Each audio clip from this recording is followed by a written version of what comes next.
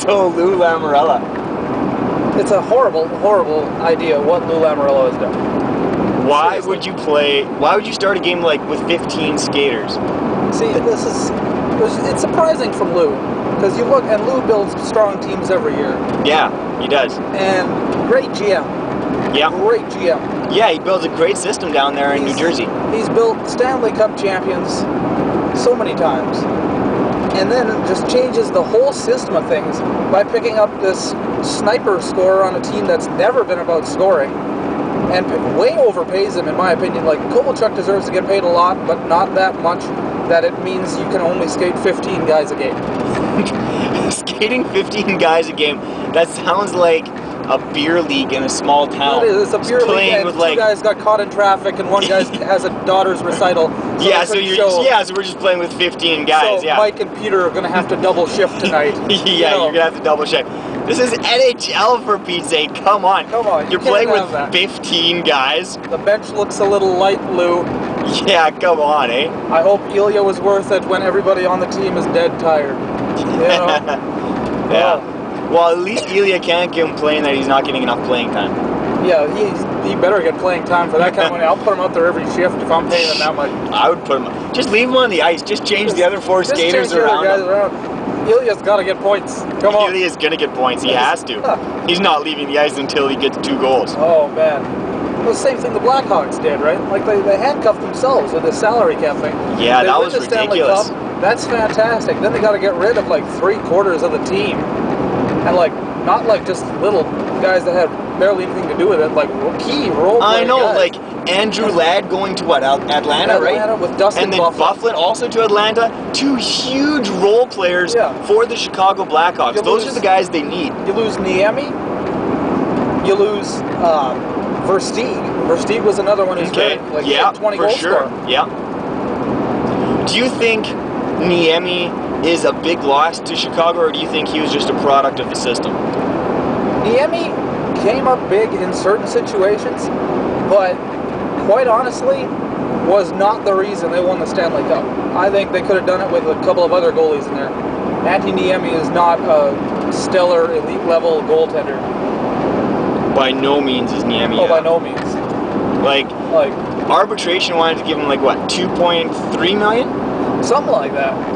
You know, a little bit more than I think he's worth. Definitely not deserving of that much money. Well, you talk about arbitration. What the arbitrator awarded Clark MacArthur there, why Atlanta got rid of him? That was ridiculous. A guy who's like never gotten more than 20 points in a year, and he had that one good year where it was like what, 37 points was all he had. But if you look at Clark MacArthur this year, he looks like he's working. He looks like he's earning. Maybe the arbitrator knew something we didn't. Maybe he's living up to his arbitration. Maybe the arbitrator is a psychic and knew what Clark MacArthur was going to be worth this season. That worked out great for the Leafs, though. I mean, like, they say he's worth like 2.6 or whatever, or 3.4. Yeah, I think it was even in the 3 millions. And like Atlanta's not going to pay that. No, absolutely not. So the Leafs get him for only 1.1, and he turns into like, I'm going to score goals all season long. It's going to be me and Phil Kessel. And we're going to lead the Leafs back to glory. Like, that's going to be a good line. Of all the guys the Leafs picked up in the offseason, you know, who would have thought Clark MacArthur would be the big acquisition? Well, I wouldn't have put Clark MacArthur as top on that list. I think like the strongest point of the Toronto Maple Leafs this season is their defense. By far. Their defense is one of the best units in the league. Oh, by far. Phaneuf and Komisarek and Boschman. Caberlet, Luke Shen. Like, seriously. They have a great Jaguar is playing great. Jaguar is playing awesome. Gustafsson, he's going to come into his own. He's a monster. We'll have to see about that. He is a monster, so to speak. I'm a Leaf fan. I got to believe Gustafsson is going to make it. Yeah, you'd better believe that. Well, your team doesn't have to worry about goaltending. No, Canucks don't have to worry about goaltending at all. Luongo is a proven goaltender. Looking great this season so far. Oh, yeah. Looking pretty good. Like those last couple goals he let in against the Kings, there's nothing he could really do about those ones. Yeah, and like, I think now that they took the, like, he's not the captain anymore. Yeah. Doesn't really have to, like, worry about all that extra stuff, because you gotta admit, that was kind of a dumb idea. Oh, not a great idea by the Canucks. I'm not quite at first, when they named Luongo the captain, I was excited, because I'm a Canucks fan. I like Luongo. He's good for the team. He's a good player. But I was like, at first naming him captain, yeah, it's a great idea. He's the best player on the team. He's he's a leader, vocal guy. But like, the one thing I didn't like, they kind of jumped on him as soon as he starts to critique the players. See, as a goalie, he can't really critique the players. You know what I mean? Because like, it's difficult because it just sounds like him complaining. Yeah. Right. Like, this is why goalies shouldn't be captains, and I'm a huge goalie fan. Right. Absolutely. But they should not be captains. No, I think you're right. Like, Vancouver was the only team that didn't really have a leader that tried it, and I think they proved that goalies can be captains, especially like in the playoffs. Oh yeah. It's a weird system, but like there are a lot of goalies who are leaders. Like you look at them, like yeah, they're veterans in the clubhouse. Yeah. Guys look to them for leadership, but as a captain, no. For sure, that captain needs to have that vocal presence. He needs to be able to like call the team out as themselves as one of those people they call out. Yeah. You got to hold yourself accountable to that. Like if a captain's like Scott Stevens. Yeah. When he stands up in the locker room, he's like, we got to play harder and we got to play faster and we got to check harder and all this. Makes sense. He's out there with you. But when the goalie starts doing it, players are like, well, we're the ones out there hustling our butts off. You're in net. Yeah. So it's not the same situation. Exactly. Like, you got to be able to relate to your fellow players. And as a goalie, it's harder to relate like that. Yeah. And nothing against Roberto. I mean, like, he's great. Oh, yeah. But Great goalie. The captain thing was just a weird idea, and it just didn't work. You know, I was proud to see Henrik Sedin really step up. You don't have a lot of those foreign players in the captain role. You do on some teams, but I'm not saying that's... It's more of an exception to have a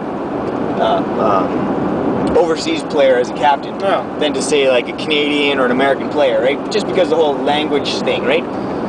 But I was really happy to see Henrik Sedin step up into that leadership role, take on the captaincy for the Canucks. And did you see that ceremony at all? That was a pretty nice ceremony. That was a very nice ceremony. The first Canuck ever, first Canuck captain ever. Stan Smeel. Was it Smeel? I don't think it was Smeel. It was another captain, the first captain. The fact that they had a lot of the past captains there. Yeah, they did. Nice. But the first captain ever, I forget his name, but he handed him the jersey in a very ceremonious way. That was nice. Yeah, donning that jersey is very, very symbolic. It's very nice, right, for the home. Oh, yeah. Yeah. Yeah. You know, sooner or later, Daniel's going to put on that jersey and be like, they'd never know. Oh, they'd never know. Oh, and anybody on the team wouldn't know. Like, they've talked to players on the team, and they're just like, half the guys on the team. I can't really tell them apart. Like, how do you play hockey with these guys, live with these guys 24/7, and not tell them apart?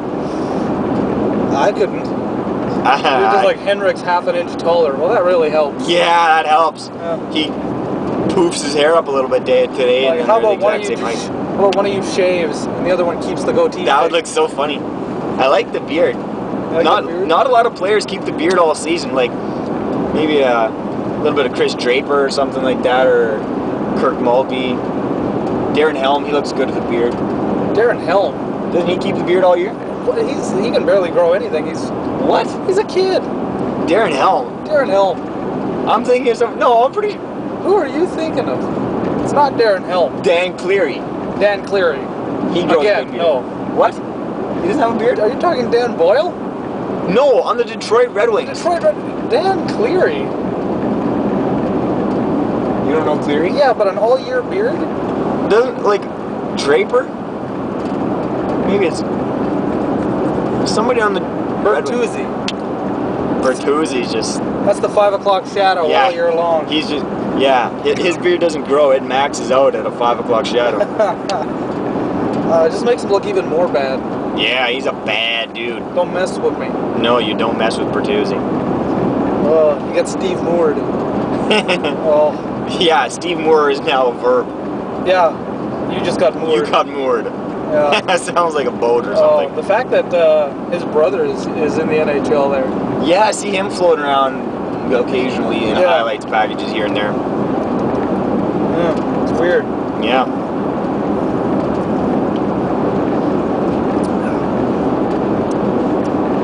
What about Edmonton? That is surprising. Edmonton with that breakout season this year. With Abby Bullen's been playing great. He's been playing great. The young guys are starting to actually play.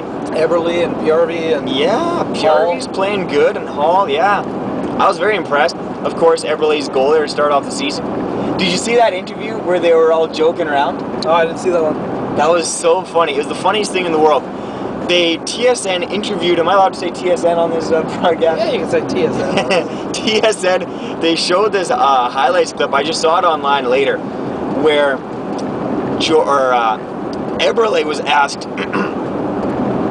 so how does your teammates feel about you scoring such a pretty goal? And he's just like, yeah, I don't know. They're kind of criticizing me about it. I don't think I'm going to score any more pretty goals the rest of the season. I'm just going to stick to garbage and junk goals. And then they interviewed Horkoff, who was on the 2-on-1 with him. And he's just like, yeah, I couldn't believe this young punk didn't pass. Me, a veteran of the team, the captain, why didn't he pass to me? Who does this young punk think he is? And then they got this other interview, and Jordan Eberle was feeling remorseful, and they had like all these interviews, and they put it together. And at first I'm just like, what? Are they really criticizing for scoring a pretty goal? Like, it looked so believable. I couldn't believe it.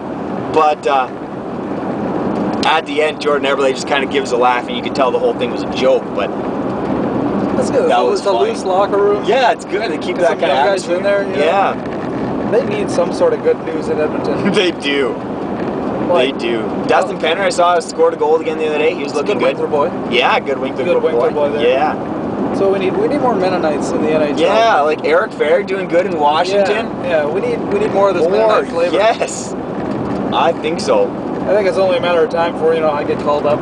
Yeah, I think so. Yeah, I was actually talking to Canucks the other day. They were wanting to maybe try me out with the Moose for a while before I get called up. Yeah. I think it'd be nice. Yeah, now that I'm living in Winnipeg, yeah, It's just a short drive. Well, yeah, exactly. Just head out. They don't have to fly you out.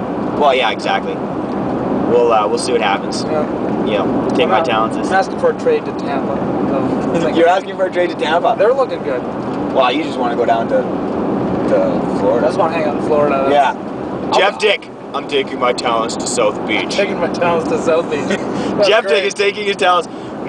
Jeff Dick is taking his talents to South Beach. He is going to go play for the Lightning because they need it. I'll be the healthy scratch every night if it means I can just hang out in South Florida. You could go play for the Devils, sit on the bench. I'll be the guy they can't afford to put in. I'm sure you could take a salary that they can afford. I'll take whatever salary. Oh, I'll take whatever salary they give me. I'll just sit on the bench so that the rosters look a little bit better. Oh man, it's not like I'm helping anybody get a breather either. Like 20 seconds on the ice, I'm like off. We have a full lineup. Jeff Dick and Cody Bueller. We signed both of them for combined $100,000 a year. I can't believe it. We signed them so cheap. You'll see why we came that cheap though when we get on the ice. Well, no, we don't get on the ice. We just sit on the bench to make their lineup look full. Just to make it look full. Yeah, well, exactly. Just to scare the other players. Just be like, wow, that guy's really fat. I really hope I don't hit him. He has a good goatee. They both have nice goatees. Their bench. Good facial hair. That shows good hockey talent right there. It's true. There is something to say about a good playoff beard. I will say that, yeah. Those guys who can grow good playoff beards, they're usually better playoff performers. My one exception being Sidney Crosby. And what about Jonathan Toews? Okay, Toews and Kane are exceptions. What about Kane's playoff mullet? That was disgusting. Who grows a playoff mullet? I don't know, man. Well, when you can't grow the beard, you got to do something. It's true.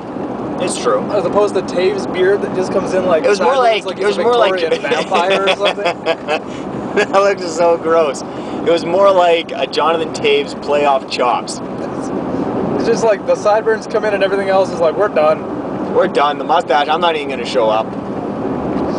The mustache was done before we even started. Then you got some guys, like Ville Leno. Yeah. Philly there. That came in, he just looked like a beast on that Scotty Hartnell.